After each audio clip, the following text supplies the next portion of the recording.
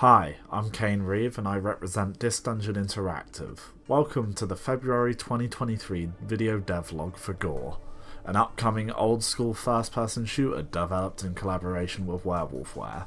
First of all, we want to say a big thank you. The support we've received from those who saw the last devlog has been nothing but positivity, and it's been such a huge boost to our motivation, so thank you, all of you. Last month has been a bit chaotic on our end. We haven't been able to get as much done as we wanted to due to a very bad bout of illness. As such, it will come as no surprise that this month's devlog won't be as packed with content as January's. With that being said, we still have plenty to show off, so without further ado, let's begin.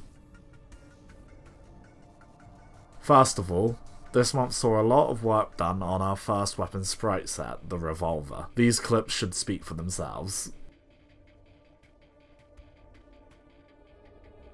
We've shown these off a little bit on our socials, but we wanted to give you guys a more complete showcase here. Displayed in the last clip too is a mock-up of our shell casings. The sprites used are final, however we have yet to implement a system for them, because we actually want to have them stay on the ground permanently. For now, however, they are just using Unity's particle system.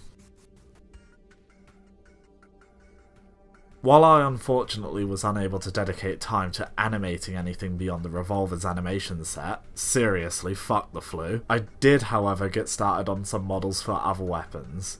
These include the hatchet, dynamite bundle, and its variations. Adjustments may be made depending on how these look as sprites. We are aware of certain imperfections in these models, however we are not too concerned about them as they will be turned into sprites anyway. I wish we had some animations ready to show these off. When we do, you won't need to wait till next month to see them. More info at the end of the devlog.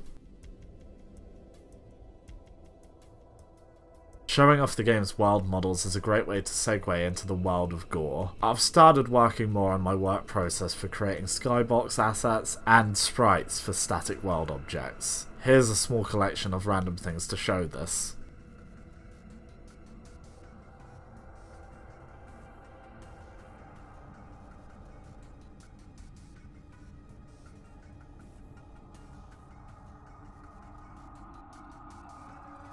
Also, it's occurred to me that we've only really been showing you guys one environment, that being the interior of the morgue the game opens in. We understand that this is probably pretty boring seeing the same two rooms over and over again. There's actually a pretty good reason for this though. We have been working on changing our level creation tools. Previously we used Saber CSG for levels as I prefer its boolean based workflow over Pro Builder. However, as we began to build out our levels it became clear that Saber CSG was not suitable for our needs, so we've instead moved back towards Pro Builder. While I still prefer Saber CSG's workflow, Pro Builder allows us far more freedom in what we're able to create. A core part of GORE is dynamic levels, which can be destroyed through both player actions and scripted sequences, and Pro Builder allows us to do this. This change does however mean a lot of our level design time this month has been spent completely redoing things. What we already had created in Saber CSG had to be converted into Pro Builder, meaning we've been unable to get other levels into a state we feel happy with showing off. Just hold on a little bit longer and we'll have more to show, I promise. Speaking of places though,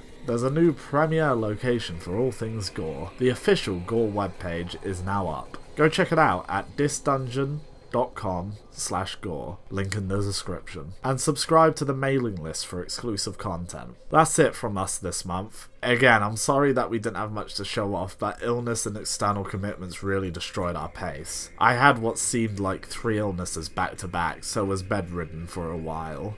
Over the next month, I intend to catch up on the work I missed, so that should be exciting to see. Anyway, that concludes this monthly devlog, but before we leave, we have one more exciting announcement. Linux support. Next month, we'll make good on our 5 dead fish promise. See ya.